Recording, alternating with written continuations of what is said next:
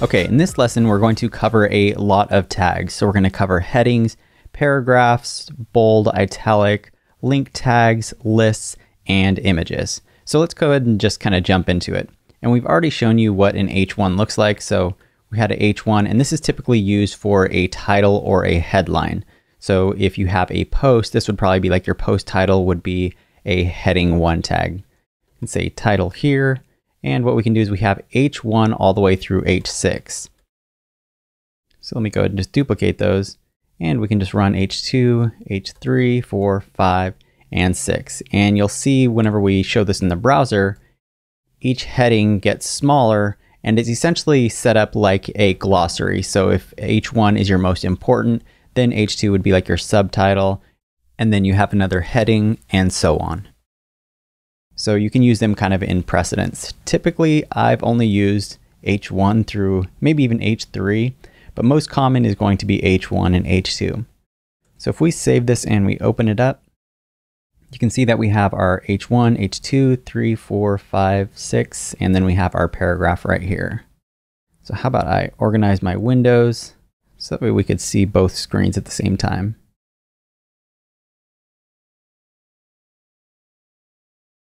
Okay, so we have our headings, and then we also have our paragraph. And paragraph is simply just a piece of text that you would want to display like your article content or any other kind of paragraph. I guess I don't really have to explain what a paragraph is, but that was my best attempt. Kind of a fail, but we'll go with it. Okay, so we have our H1, 2, 3, 4, 5, 6, and we have our paragraph tag. And I kind of wanted to let you know that these are all called block elements. So there are two different kinds of elements, which is inline and block elements. And all you really need to know is that block elements will create a new line as opposed to floating right next to each other. So if it's inline, it's going to float. If it is a block element, it's going to stack on top of each other. So this might be a little bit more clear. If I were to add a few lines, I could probably add some lorem ipsum here, but let's go ahead and add all that. You can see that if we were to duplicate this paragraph, instead of it continuing on the same line, it's actually going to create a new line because a paragraph is considered a block element. So let me show you a few examples of some inline elements. So let's create another paragraph and just say, hello there from the wonderful world of HTML. So there is a tag, which is the bold tag or the B tag. So we can say that we want world to be bold. And this bold tag is going to be an inline element. So if we reload, you can now see that this is actually inline. It didn't create a new line break. So this is an inline element instead of a block element. Another one that we have is italic. So we could say hello there. We could add italic to there. And if we reload, you can see that now that is italic and it is all inline. So if we wanted to, we could always make those block elements as opposed to inline. So each of these elements have their own styles just by default. This is the styles that the browser has created for like our H1 and our paragraph. And if I were to go into my developer tools, you can see that there are a set of predefined styles. And whenever you see this user agent style sheet, that just means that this is the browser default styles. So you can see here that we have display block and then we have some margin as well. So let's go ahead and select our world bold. And what if we set this to display block? You can see after we set that, it drops to a new line. So that's all you need to remember with inline and block elements is that block elements will create a new line. Inline will do exactly as it says. It will stay in line with the content. Okay, so we have our paragraph. We then have some inline elements right here. Let's go ahead and talk about links. So links are used to direct a user from your web page to another web page, either on your same site or somewhere else. So we can create a link by adding the A tag. And then we also need to specify an attribute inside of our A link, which is called href. And the href is where the user is going to be navigated to when they click on that link. So for instance, we could say that we want this to go to google.com. And we'll just make the content say click here. So if I reload that, and sure enough, if we click this link, we then go to google.com.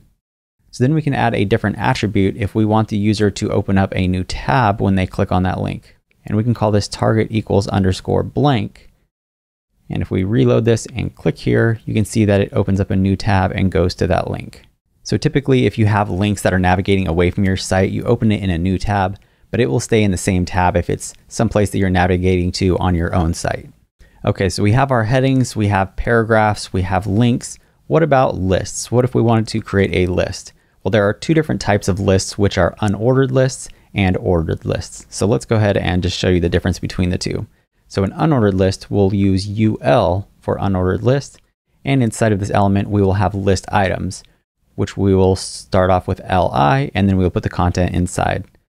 So let's say that we have a grocery list and we have milk, say eggs, and cheese. Okay, so if we save that and we reload, you can see that we get these bullet points of milk, eggs, and cheese. So this is an unordered list, and we could always change the styles if we don't like this disk right here. There's a few different styles that we can do to remove that and add our own. But we will cover styling these elements in a few more videos. So let's jump over to an ordered list. So what we could do is we could duplicate this, and instead of a UL, we can say OL for ordered list. And we save that and reload. And what do you know? We get an ordered list. Okay, last up before closing out this video, I want to show you how to add an image tag and then how to add an image on your web page. Because what would a web page be without a good image of, say, a silly cat or dog? So let's go ahead and search for an image at images.google.com. How about we do funny cat? Let's see which one. Doesn't matter which one we use. How about use this guy right here? So I'm going to open this image in a new tab. And I'm just going to copy the URL for this image. And to add an image into our page, we use the img element, and the image is a self-closing tag, so we don't need to actually have a closing tag for the image. So we want to say that the source is going to be the URL of the image. So we can paste that in there. So let's save our page and go back here and reload, and you can see, whoa, that image is pretty huge. So what we can do is we can add a few more attributes to our image called width.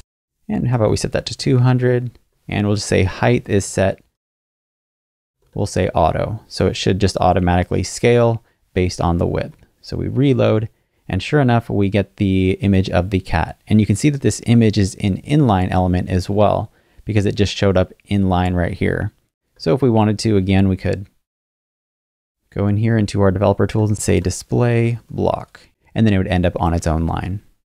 So I think that's it for this video. We covered quite a few tags and introduced you to heading tags, paragraph, inline versus block elements, the italic tag, the bold tag. We then showed you how to add links to your page, unordered lists, ordered lists, and of course, images. So these are some of the most common tags that you will be adding to your page. And obviously, to make it look quite a bit prettier, we'll be adding some CSS down the road. So in the next lesson, we're going to cover a few more important elements such as divs, tables, and floats.